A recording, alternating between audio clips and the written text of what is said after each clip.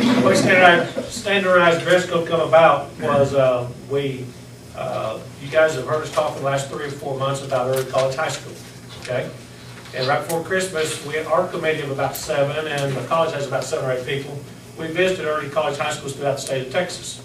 And the one that has struck our attention the most is Hildobble down in the valley. Their demographics are almost identical to us.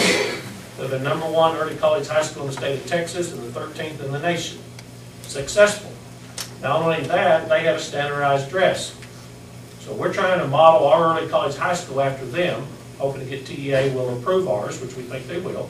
So therefore, if they're successful there, they've really talked about their dress, and they went to a standardized dress to have more of an academic focus. So we have talked to our junior high campus and our high school campus about standardized dress, and let's get a committee of kids together and some adults together and parents, and let's look at some options. Let's look at some samples across the state of Texas, Hildobble being one of those, and let's see if it's worth changing the culture here in Big Spring as far as dress. Now, we already know we're changing the culture academically here in Big Spring. Let's see if addressing the dress is something else we need to do. There's pros and there's cons. So we're in the very preliminary stages. We wanted to mention that briefly. Our committees are being formed, and then we'll start having individual meetings. The only other thing that I would add to that is on the pro side, I would say that, you know, people may ask, well, why would you change the dress code? First of all, I would say that it's not implementing uniforms, okay? We're not implementing uniforms at the secondary level. It is just a standardized dress, which would basically include some sort of polo type of shirt and really still staying with jeans, okay? The reason for that is we want to amp up the focus on academics, take away the focus on dress. Research shows, and I don't know if you care about research, but research does say that when you take away the focus on dress and you put the focus on academics, anything you can do to put focus on academics,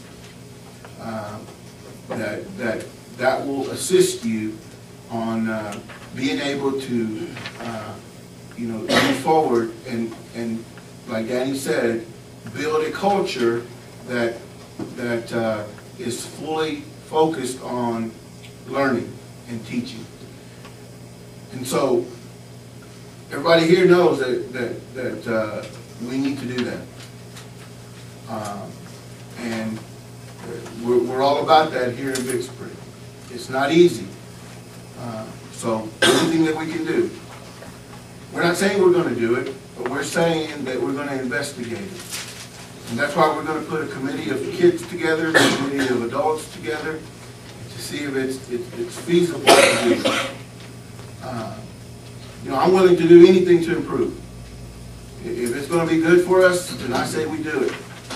If it's going to take away distractions, I say we do it. Now, research says that when you do it, that it brings unity. It brings, they call it social harmony.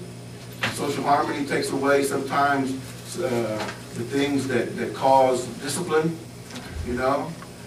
Some will say it does, some will say it doesn't. But, you know, I think that it's just going to depend on, you know, who you ask. Well, you know what, I asked my freshman daughter. This is just anecdotal data. But I asked my freshman daughter, I said, well, how would you feel? She said, Dad, you know, it would be great because I wouldn't have to get up and worry about what I'm going to put on. And I said, really? She said, yeah. And she said, and I've asked my friends. And it would be good because that way none of us would have to compare or have to worry or this. I would know what shirt I'm going to wear, get up, put my shirt, put that polo on, put a pair of jeans on, and I'm going to school. Research also says that it takes away, now listen to this, it takes away the gap between the have and the have-nots. And in Big Spring, Texas, we're almost 75% low socioeconomic. Sometimes that does cause problems, especially for those kids that can't afford to buy, you know, the expensive tops, expensive whatever. So we're going to look at it, and I think it warrants investigation. So we're going to look at it and see where it comes out. But we want the board to see where it comes out. But we're going to listen to the kids. We're going to listen to the adults, and we'll come back to y'all to see where that, you know, how it turns out. And any thoughts that y'all have, we want to hear right now preliminary, and as we move forward. Stephen, do you think that would also help us with like security, safety within our Research does show that it goes both ways. You know, there was an article that I read that said that counselors say that sometimes they can tell that if clothes change drastically, that they can't tell if kids are having problems. Well, I don't know, you know. And then there's other research that shows that it helps with gangs. So, and yeah, we do have gang problems here. So, yeah, I mean, you know, we're not going to be naive now. You know, we do have some issues with that. So, yeah, it could. But definitively, I can't tell you if it's going to help us or not. It's just going to have to be something that if we do institute it, then we would have to run some sort of data gathering at the end of the year and then see if it did reduce discipline or not. And then let the numbers tell the story. But I do know from talking to Hidalgo that in talking to the kids at Hidalgo, that they liked it because, believe it or not, they didn't have to worry about what they were going to have to wear to school. One of them said, I can get up later in the morning and just sleep later and know what I'm going to have to wear. I mean, I can see that. I remember being a kid, you know. It was the college high that had this code, or is it the whole school system? No, it was because it's a standalone high school. It was the entire school. The entire school. The entire high school had. But what about junior high and elementary? That's I'm asking about the other schools. What we're doing right now is we're going to look at 6 through 12. All right, so you are broadening it more than they have. Yes, but they had 6 through 12 also. Oh, they did. Yes. Okay. Well, I already shared with you. As long as the uniforms would be a bus. I would not. That's why we're not going to call it. We're not going to say that. Yeah. I like the idea of options, and then you still have to wrestle with those folks who opt out not to do it. What are you going to do? And that's where it breaks down. Well, let's put it this way. I mean, you can do it different ways. If you vote and you get a 60% vote, they're not going to have an option. So how can you keep kids from going to school based on well, right now, whether they wear a polo shirt or not? I think you really got to think this through because there are like I said, we went to a school and we got really excited, and it was an elementary school who had decided to do this, and that fall, half the kids showed up with these uniforms, new uniforms, and half did not. What are you going to do with 50% of the school population that doesn't come dressed the way they're supposed to?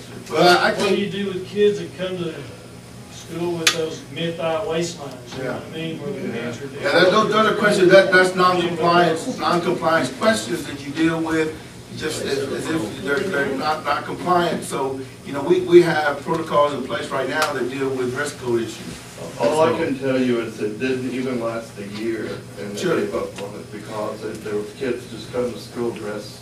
Well, that's why we're investigating it. I'm not gonna, you know, I can't tell you how this is going to. I mean, I like the idea of options. I'd be all for it. Well, the options would be that you know we would have more than just one color polo, you know, and it could be like we could have 4 colors, you know, and that's what Hidalgo does. You know, they have 4 different colored polos, and so they do give them options. And so that's what we'll look at. Sure. You talk to Mike? Yes. And he thinks he can enforce it? Yeah. We've talked to him and George Bancroft. They're in favor of it. Oh yeah, they were the ones that actually came to me. But I know Mike can enforce dress code. Yeah. They've done it.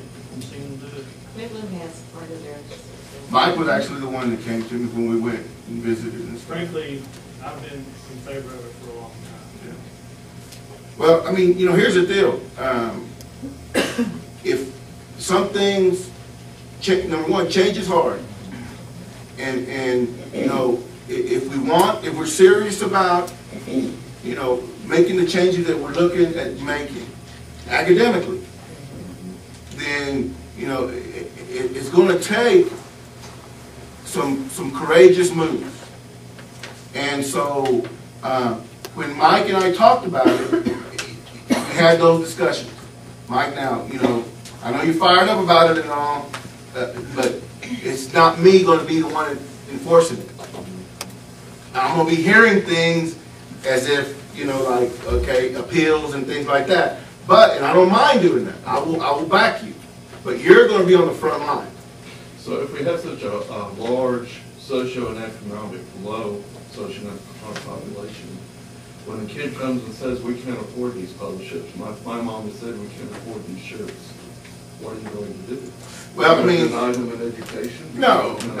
We'll figure out ways to either we're putting it way out in front before we even. So we'll, you know, I'm not ready to answer that question for you. Let's just say that right now. The legislature, they won't let us deny anyone Yeah. free appropriate education. That's But I believe. There's Mr. Ryan is here, and through Title I we could do something, right, Mr. Ryan? That's right, but we have difficulty with a lot of homeless people, you Yeah. know, that we have to buy stuff for them anyhow, so. Yeah. So through Title I, there's funds. Okay. Yeah. We have service organizations and different other entities in town that help us out. Push comes to shove. And also, I believe those polo shirts are not as expensive They're as some not. of the things that others are wearing. But we'll get a package. So it's deal, something to look and at. pass on the savings.